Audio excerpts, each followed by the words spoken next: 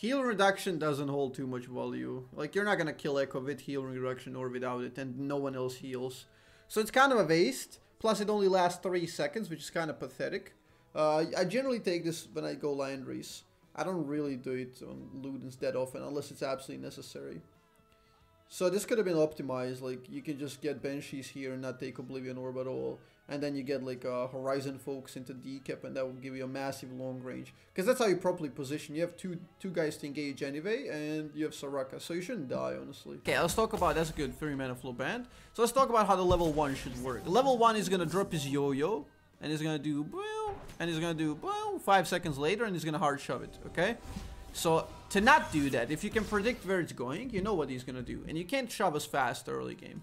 So that's why you can take attack speed in your runes. Here you didn't do it. You went MR2 APs, yeah. I usually take attack speed versus Echo, and it gets you to 0.69 attack speed, so you can just level 1 just spam auto attack on waves, and then try the wave clear as fast as possible to not get shoved in. Plus, you can punish him more aggressively when you have the attack speed. So it's a really good adaptation versus any melee. So I'd gamble on you. So your primary job is not to die and farm up. I like that you're auto attacking wave. You gotta continue constantly auto attacking. That's a good cue. You should have hit this minion because the comet. See, that's one of the classic ones. You gotta pay attention to the comets. This would be all fine, but because you hit, your comet flies here. And look at the minion. The comet ruins the minion, and you just gotta take it. But yeah, it's very difficult to keep up the tempo while farming everything. So you need to like know this in and out. You have to have this in your brain. That's good. If you can have space to shoot Qs into him, that's good. That's always good. Here you have to forfeit and then hit, and Q. Q for the double refund. He got level 2 before you, which he cleared a ward. He got level 2 because he cleared a ward, right? Because he got level 2 off of 6 minions. You can see here he has 2 vision score on the sweeper. So that's actually very annoying. So yeah, that's but yeah, you should just let the minions push to you, because you already lost the race early game. Here you can let him hit you. So now you're kind of struggling, and this is the issue when you fall. You should never be in this situation versus Echo, because if you're low like this, you can't access the wave. You have to access the wave to match it, otherwise he shoves you and then you lose all your mana and all minions under turret. But now you're struggling to contest because you're very low. And if you come close, you're just gonna press the button, you know? And even if you trade, you're just gonna blow all of your mana. And then he comes back with TP. Now it's like damage control. You're playing essentially damage control. You have to create... You don't tank this. This tanking is unnecessary. Now you have to recall. Clear this recall, get out. You lost far too much HP. You can't stay here. Nice, good minion setup. And now this wave is too close. Okay, if we know anything about wave management, what's gonna happen here, chat? What is gonna happen here with the wave? They're seemingly equal. In fact, your minion is missing a little bit of health. But what do you think? Which side is gonna win? What do you say? No, blue side is gonna win. Blue is gonna slow push. Why? There are 2 reasons.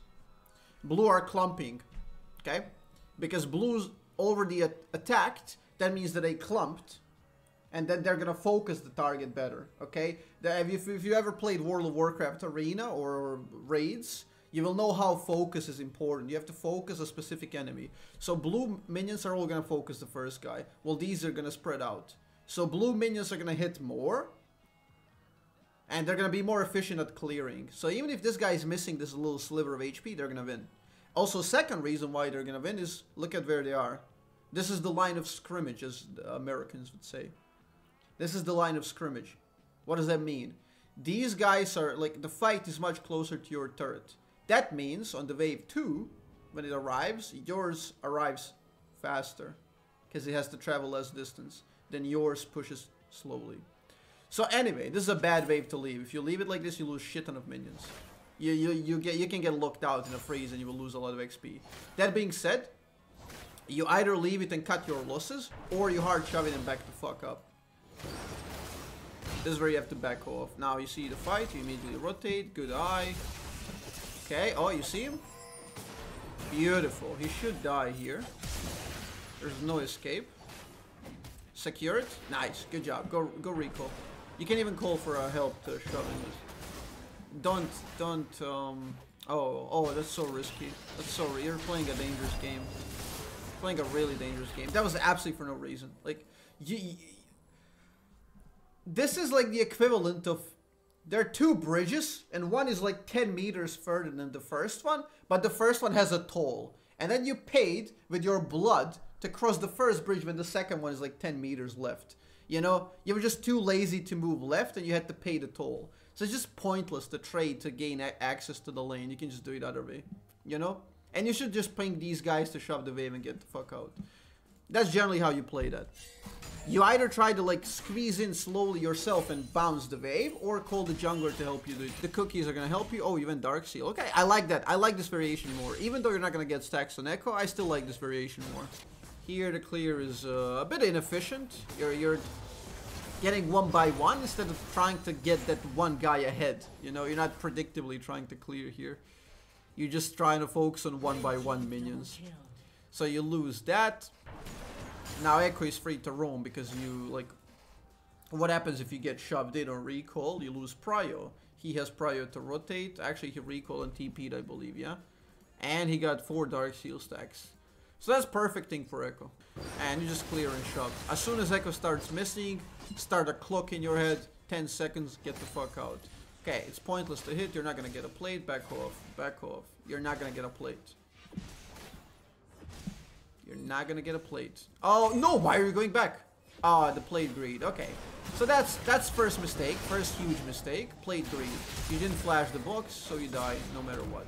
Okay, interesting. That's a first mistake, and I can see why it happened. You were feeling frustrated that he got fed, so you wanted consolation prize, and then you paid even more price, which is how solo queue works basically. It's one by one mistakes and snowball. You wanna, I usually use the anchor thing. Like, you wanna be the anchor to your team. When your team fucks up, you have to carry the rock. You know, you have to slow the game down. So yeah, that was very greedy, absolutely pointless. But yeah, no big deal. Happens to anyone. Now you're in a completely losing scenario, and you don't stand a chance for a second. So now, Echo is a matchup where if you would play Echo matchup competitively, you would probably go into it with the idea, I will never kill him, I just have to live farm, okay? But in solo queue, you're kind of always hoping, oh, if this Echo is a garbage player, I'll bait him, maneuver, outplay, and then kill him. But now, even with that solo queue rhetoric, like, you just give up. You just give up on this matchup. You don't want to fight him ever again. So here comes neutralization. And you're just... Okay, that was a trash flash by him. He will probably still get you because it's Echo. Yep, he gets out. Yeah, that was just awkward. That was just very awkward. You had no business clearing the wave. Like, again, when you're forfeiting lane, when lane is over, you play... look how much forward you went here. Let's just look at this. Okay? It's not like he wasn't there. He's here with full HP. Okay? He's with full HP, fed as fuck. And now, he goes missing. Look at the map. No jungler account. No bot lane account. No Echo account. For all you know, you can have 4 guys here. For all you know, there's 4 guys here. And that's how you should play, especially when you have no summoners and you forfeit the lane. There's 4 people in this brush waiting for me, you don't play. Until you keep counting them, they're popping up. And even if it's just Echo, even if everyone is in lanes and he's the only guy missing, you probably still don't do this. He just placed a ward, and you can't fight Echo, ever. So, basically you clear at the maximum distance. You know? You don't want to go in deep. So you can, to clear this minion, you can stand here basically and clear it. That's like the safest position to clear from here. So you go here, here, here, and even go behind it for some reason. And there's absolutely no reason to go behind the minion while clearing. This is how you get cheesed usually in solo queue. And this is what I do to people very often. Like, let's say I'm ahead, and I'll kind of push the wave, and then on the bounce, I'll just slither around and look for a pick off. If he stands here, he has no chance. If enemy stands here, like let's say Veigar, you're vel'koz, you go long range Q, he either gets hit by Q or backs off into your EW, that's it. You know, this is how you cheese people. And that's not even like a misposition, that's almost a face check. So Morgana could have easily just binded you from the brush or anything. Okay, so 2 deaths, 2 mistakes. That's good. That's good, because it's way better to die with your mistake than to die because you had nothing to do, because it's impossible to play. It's Kobayashi Maru. You don't want that. We want our own mistakes so we can fix them. Okay, that being said, it's solo queue. The game is always winnable. People are stupid. You just have to beat the anchor point, slow the game down, farm up so you're relevant when it actually matters. You can just play perfect from now on. Okay, in an ideal game where everyone plays perfect, let's say you play perfect right now, from now on, you'll still lose, okay? But you can't assume that the game will be such. So you go into this game like, okay, I fucked up, they will fuck up next. Now I'm gonna play perfect and just slow it down, and if I get a chance, I'll make a comeback. And you will get chances in low elo, like even in high elo, you're gonna get chances in solo queue. Rarely is a game beyond repair. Yeah, maybe there are no chances. Maybe it's a coin flip. You never know. That's the thing. At this point, like, it should be over. If enemies are worth of their salt, like, it should be over. Now, you have no one on the bottom side. You can't make plays. Usually what you want to do in scenarios like this, okay. Scenarios like this where you start wildly losing. Top losing, mid losing, jungle losing, bot lane losing. You're losing. Like, what do you think can be the winning play, chat? Do you think there's a winning scenario if every single lane loses? Do you think there's a winning scenario? Play safely and punish mistakes? Play safe and punish mistakes is more like a singular idea. It's more for you, because you can't control 4 other players. They're gonna do whatever the fuck they're doing. Like, you may be playing safe and they're just gonna bleed out. You know? It's chaos. It's a random play. It's a random play. So now if you can calculate that the game is over, let's say, just based on like, oh, top behind, jungle behind, bot lane is fine, and mid lane losing hard. You can either play for pickoffs, which you have a decent comp for, but they can match them, they got Shen and all that. You can do a random group. Okay? You can do a random group and try to work on that solo queue mentality. I've won so many games like this that were lost, literally. So what happens is, you hard shove this wave, let's say, and then you just woke up with Nunu top lane. That's it. You call Nunu and go top lane as 3. Let's say top laner comes back, or even top laner plus a jungler, and then you 3v2 chaos. You try to kill one, 3v1, 3v2, and then you kill him, and then you're again 3v0. So then maybe Echo comes, and then they go 1 by 1, because it's solo queue. People are not coherent. Then you try to pick them off 1 by 1. So creating chaos on one side of the map and doing random groups is probably the best thing you can do when everyone's losing. Obviously when the game is far beyond. Like let's say you have win conditions. Oh, we have perfect late game. We're supposed to lose early. We're going to scale and win. Probably not the best to do, but if you recognize that the game is going out of control, you should try to do that. It's entirely possible. Okay, here you can kind of play with him. He just used it and he's level 5. You have lethal on both of those, okay? Even if you're behind, lethal, lethal. 6 stacks, 6 stacks. Kills them both. This guy before he was 6, you could kill him. Okay? That was your potential comeback play. Like, he goes in as level 5 and you actually hit a Q. Now, here you panic. Here you panic because if you just look at this, like, this is a Shaco dead scenario. Okay? Just think about it. You have everything up. He doesn't have ult. Doesn't have Q. Those are the only 2 abilities that save Shaco. If you hit Q, EW is unmissable. If you hit EW, you have all-in lethal. Okay? It takes you a while to Q, and while you Q, you're backing off. There's no reason to do that. You can take on these 2. And even if Shen taunts you, like here, you're fine. Because they're going to tank the third. And then you can kill 1 or possibly 2. And you land this, but on this guy.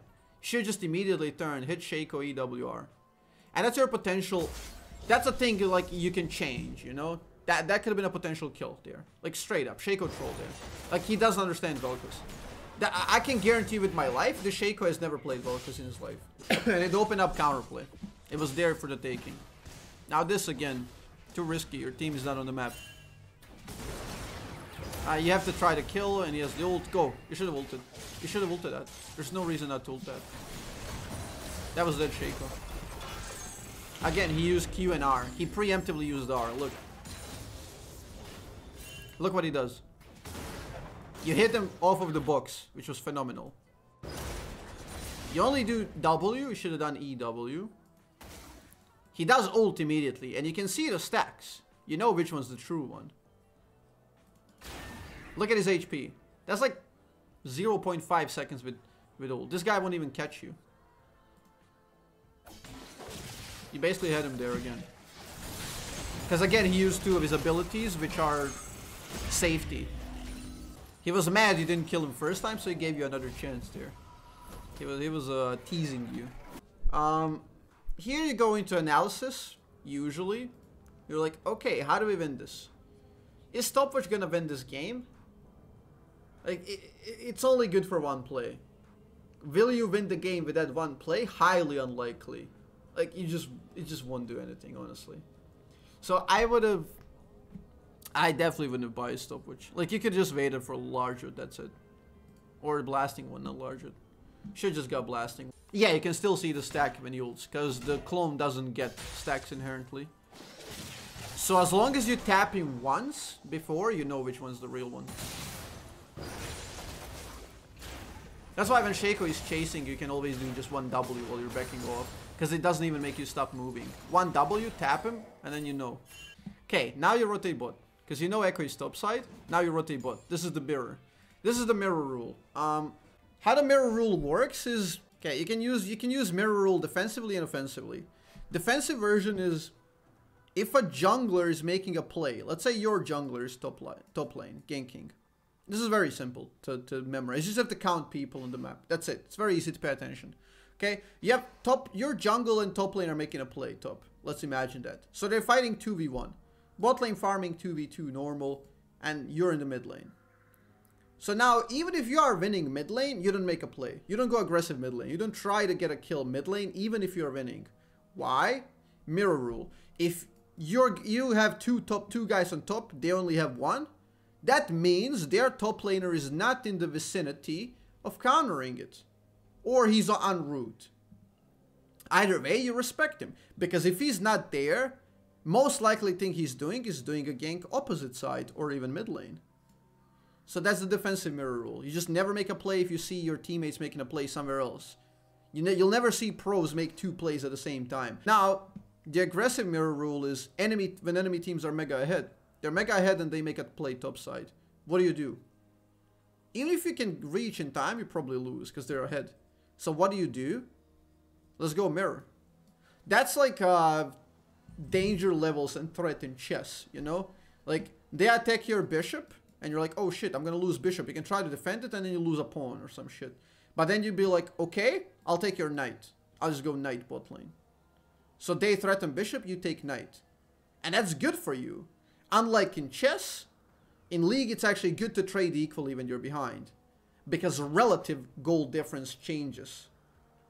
Their advantage is the same in gold, but the relative one closes. So eventually the lead makes no sense. Because 5k gold at 60 minutes is literally negligible. But 5k gold at 15 minutes is game over. Okay. So yeah, this is a mirror play. You know Echo is top, you force bot lane. And this is a potential for a comeback if played right. Okay, they're going in deep. That's kind of good for you. Okay, that's one for free. I don't know why you went around. Should have been going this way. Where's the ult? There it is. You only got one. You got a back call. Okay. 2 for 3. 2 for 3 is alright, because when you account for things that are happening, Camille gets free CS and she one-shots plates. She can run here, get a plate. So 2 for 3 when you're behind. I don't know if you got shut down, so you probably didn't. It's totally fine. If you don't die and defend this, it's great. This is worth. But it's alright because they invested 5 characters, you invested 4 characters, which means 1 character is getting free farm. Although this guy's a bit trolling by not pushing. He should get 1 plate, maybe even 2. So you can equalize that play. You don't walk. You don't walk in this case, okay? This is one also good rule. If you do a rotation bot lane, you walked all this way, okay? You go here, farm up one wave, you go here, recall, okay? You don't walk back. Why? Why don't you walk back? Because they won the fight. So if you walk back, you can't walk back the shortest line. You have to go around, okay? So it comes basically the same to recall and go back from base. First of all, you're always safe. Second of all, you get to invest money. So you get higher gold efficiency. You have 1,000 you're sitting on. When you're behind, 1,000 gold is a lot. You're behind 3k, okay? But if you don't buy, you're behind 4k. Provided enemies have 100% efficiency, which they don't, but you want to close the gap by being higher efficiency than them. So you recall, you cash in, you will waste extra 3 seconds apart instead of going back like walking, but you come back with higher efficiency. That's 1 extra recall. Recalls are very important. But yeah, now we're back for defensive playstyle. Don't follow that up. No. That's a bait. That's a bait here. Nope. That's a bait here. We don't follow these up. Okay. This fight here is a really hot e-girl calling for you. You know, you're getting baited. She's not into you, bro. No, you're getting baited here. They're fighting, and you can't really do anything about this echo. So you shove. So you shove, bounce the wave, rotate top. Okay. Shove, bounce the wave, rotate top. Because you cannot get plates. Maybe you can sneak in 1. 2 auto attacks. 2 auto attacks, not more. You can even do 1 actually. Go back. No. You're greedy. You're greedy. You don't have to get the gold. Did you just die? I think you're fine. But regardless. Okay. Look at the turret. You needed to go below 3k.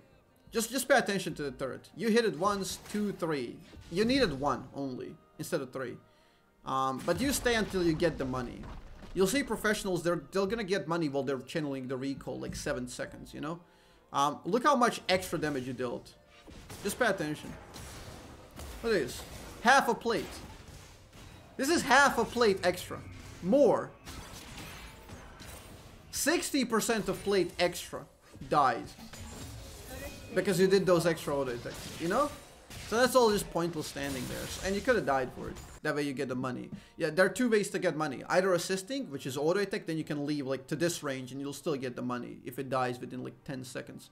Or you stand this close, you don't have to auto attack it. You can stand this close if it's like very risky. You stand here and minions kill it. You get the money still. So those are the 2 ways. Okay. We're going back to bot lane. That's free kills. You're panicking. Don't play that defensive. They're giving you money. You hesitated too much. You had a really nice potential there in Jhin. Okay, now you got into the weird scenario where you didn't have vision. Okay. He dies. Cool, you can combo, you kill him. Just wait for new roots. Nice, good job. Come back. Just come back. Close the gap.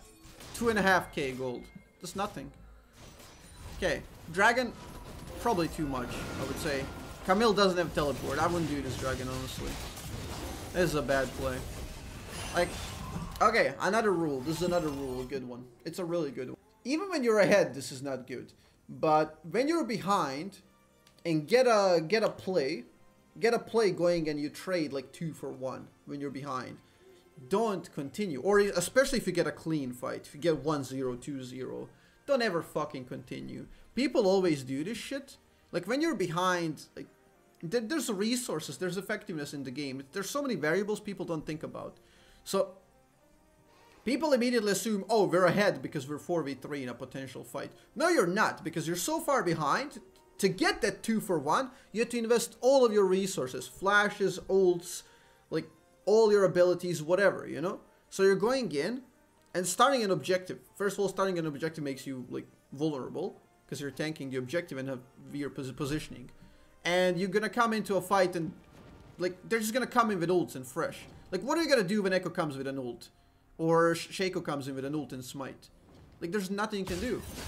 Caitlyn with no summoners, you without flash. Like you're doomed here. This play is doomed. There's no way to win this. I know this is not your fault, your team forced this shit play, but it's just a good rule, you know? When you're behind, take what you can get, reset, play it again. Do that 2-3 times, you're equal. And what's also like counterintuitive is, if you play safer after getting advantage, the enemies will play more aggressive. It's an emotional thing, it's a psychological thing. Like, if you're playing a losing matchup, but you're playing so well safety, they're gonna go make stupid plays to try and break your safety and kill you. And that opens up possibility for you to even kill them and shut them down. So there's nothing more frustrating when enemy comes in, like, kills one and backs off. Takes one plate, backs off, you know? Does proper things that just never lets you get that, like, punch back. You feel so frustrated and you make bad plays. Well, now we're back to 4,000 and a dragon. See, before that dragon, that was 2,500 and one drake. Now it's 2 and 4. It's very sad. Very sad how the distance ran away when you were making a comeback. No, that's a crime. You're not in position to make a mirror play, so you have to follow it up. Let's see, maybe we can get some trades. Maybe they're trolling. Keep in mind, there's shutdowns to take. Echo, Shaco, Morgana, all good cash. You can just ult. I would have just ulted that shit for money, straight up. Yeah, you ulted late, you got a shield. You let him live. Like, if you play a perfect game, you would have avoided both of your deaths, let's say. You would have avoided both of your deaths. You would have killed that Shaco 1 time out of 2, because he can't be dead at both times, obviously. And you could have got that extra kill. And I'm not sure what else, but... like, and you could have had, like, more farms. So imagine yourself now with 5-0, 2 shutdowns, 160 CS. Like, that's massive. Like, you're at a point of game-changing levels, you know?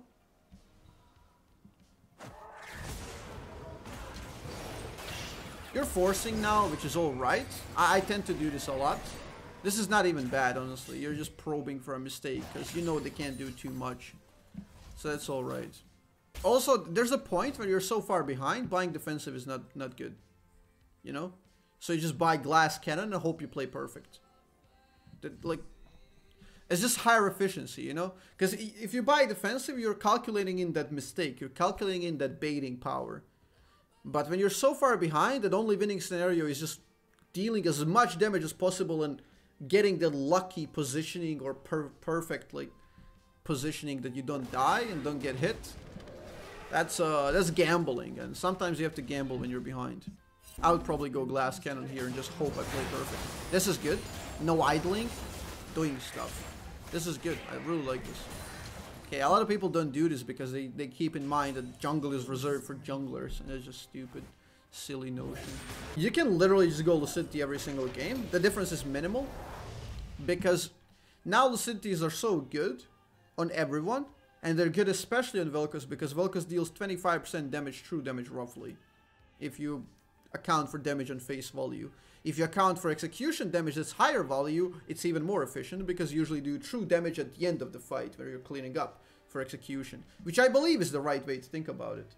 That execution damage is more valuable than basic damage. But regardless, Magic Pen, 75% efficiency to 70% on vel'koz. So, like, you're paying 800 to get, like, less value out of Magic Pen than any other mage. Why not just get 601 that gives you flash, barrier, cooldowns reduced, especially when you combine it with Cosmic Insight, which I mentioned earlier. You could shave off like 70 seconds from flash and 40 seconds from barrier, 42, I think. So like, it's so, like, you got so much more usage. You can make more plays. So yeah, I mean, you can literally just get Lucidity every single game. You buy Magic Pen when they don't have MR. That's it. Because Magic Pen, the less MR they have, the more value it has. Simple as that. The more Magic Pen you have, the higher value the Magic Pen is. So yeah, in this case, they don't have any MR. So you can literally just go Sword Shoes and Ludens, and that's gonna synergize for good penetration. Yeah, you can definitely use your ult. See how watching yourself from external source and using like a different lens puts you in a different perspective. In a game, I would imagine you didn't notice you're not using your ult. But even if you watch the game immediately after with yourself, you probably wouldn't notice it. But by watching it with someone else, with like an kind of like objective view, semi-objective, you get into a different perspective and look at yourself from a different light. That's why if you want to review your games, don't review them immediately after you finish a game, because you'll be too emotional and hot-headed, and you will be like, oh, look at what is my top laner doing, and then you're gonna skip your same mistake you did in the game, you know? You will not notice it because you're too emotional and in the same mindset. So if you like leave a game to sizzle out for like 2 days, you come back, you're gonna watch it as a completely different game. And you'll be like, shit, am I this retarded? What did I do? I'm doing this play? What's wrong with me? You know? Happens to everyone. Fight. You should follow up fight. This could be game changing, you know? These fights are like 20 minutes plus. They're beyond the gold one, okay. So this is like beyond some 5 minions. You just want to run. Maybe you catch a shutdown that turns an entire game around. Okay! That wasn't for a shutdown. I would usually do it that way, but when you're this behind, maybe it's worth it. Maybe it's not. Who am I to judge? Like, I don't even know, honestly. Like, the only way to judge this is by result. That R flash, I don't know if it's worth it. Like, I can't judge it. I'm not smart enough to judge it at the moment. When I'm ahead, I don't ever invest flash almost to get a kill. When I'm ahead, because I know I'll just win if I played safe. When you're behind, maybe you need it, and like butterfly effect can take it somewhere else, some different timeline we don't know about. If you didn't do that, you know, it can flip either way. So it's just like trust your gut in that case, you know. Okay, they back off. This guy gives his life for the cause. Then they go back, and now you're gonna be 4v5. And this is the biggest downside when you're behind. Like, lack of vision, and eventually that kills you. Because it all goes dark, you have to face check, and you die one by one until they get there. Like, it's almost an unstoppable strategy. It has to be very well coordinated to be dealt with, and now you just have to give it up. It's gone. Give it up. No. It's not worth. Without vision, trying to face check, it's not, they're never gonna let you. Like, that's just abandoned, you know? So 3 deaths, no matter how shit your team is, and how horrible it is to play against Fed, Shaco, and Echo, you could have died 0 times so far. And that's a good thing. That's a good thing to think about. It's very optimistic. Some games are more death-friendly, though. Sometimes you might give your life to set up a 3-for-1, and then you get a Baron or Dragon after, which is totally worth. But here's just... yeah, all 3 are mispositioning. There's not much you can do about it, but it's all okay. People are stupid. Maybe they make a mistake. Maybe they forget to reset after winning 1 fight. Okay, okay. Let me look for punish. Nice try. That's it ult. Because he has Q and ult. He used Q, now he used ult, so you can't kill him really. Oh shit, he almost died. Getting aggressive as fuck. You have to look for a kill here. You need to like clip one guy. Okay. Okay. See here, if you had flash, maybe that could have been a nice double, like double or even triple flash combo. Maybe. I don't know. Okay, that's good. You guys have really good chase. You need to be on this. That's sad. But you guys get 1k. You need to join the fight.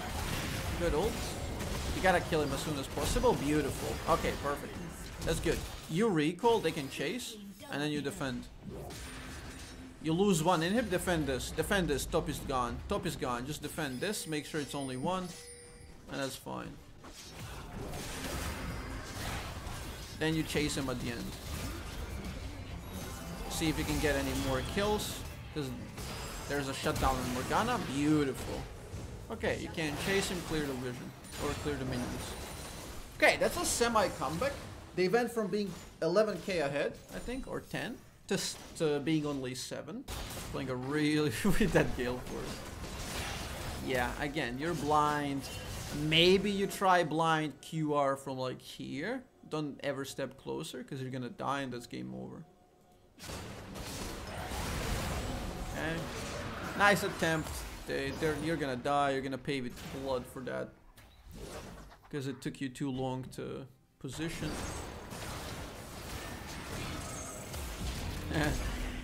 Nice attempt, but no counterplay. Yeah, you're the only one there. But because that's just it. You can't really contest it though. Like, if Caitlyn didn't die, you maybe had a chance as a team, but Caitlyn died earlier, so it was just doomed. Not a bad game. Yeah, you did quite a lot. You were a decent beacon for your team in terrible times. Died 4 times, all 4 preventable. That's very important. All 4 preventable. Just by not dying, so think about this. Just by not dying, you would be on the map for 2 minutes longer. 2.5 minutes longer if you like count in exiting the base. What does that mean? You would have more CS. Even if you're not better at farming, you would have 220. Even if you're not a better farmer. But if you improve your farm, you could have 250, 260. And you could have snagged a couple more kills there if you weren't stingy. So, put it into perspective, you could be a lot stronger than you are. I don't know if you would have won. Because I'm not omniscient. I can't predict if that would be a win, but you could have played ahead better. As good. What is the optimal wave clear with abilities? Well, depends. If you have 3 points in W or 2, you can double W and then Q the front. That's like the fastest one. You do that one if you want to do a rotation immediately. Boom, boom, clear, use, prior, rotate. That's usually what you do. EW backline Q front is also good, which that one is if the danger is imminent. Okay, there's a difference. And I explained this when I was coaching Yamato on vel'koz. But generally why you use it like that. So think about it like this. W has 2 abilities and 2 stacks, and they're doing the cooldowns. But Q and E only have 1. So let's say you use Q double W, okay? So what happens then? If a fight happens in 10 seconds, you just got 1 W, you have your E and you got your Q back. You have 3 abilities. Okay? If you use, that's why I very often use the EWQ clear. So you clear the backline and front line. But what happens then? Because only you used 1 W, the second one is stacking up. So if a fight happens in 10 seconds, you have E, 2 Ws, and 1 Q. So you have 4 abilities in total. So you're more powerful in an imminent skirmish. So usually if a fight is imminent, you do that clear. But if you're just going for like a wide top lane rotation, just do it faster and get the fuck out. So yeah, that's the difference.